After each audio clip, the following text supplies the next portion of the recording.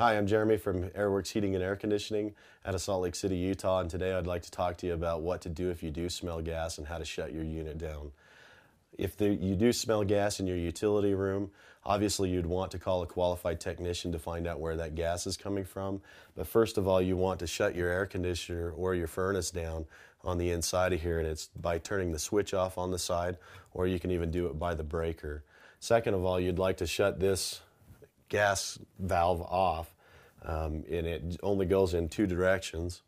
If you have a multiple direction, you want it to go parallel with the gas line. And once again, I'm Jeremy from Airworx Heating and Air Conditioning out of Salt Lake City, Utah, and we've just talked about what to do if you smell gas in your house.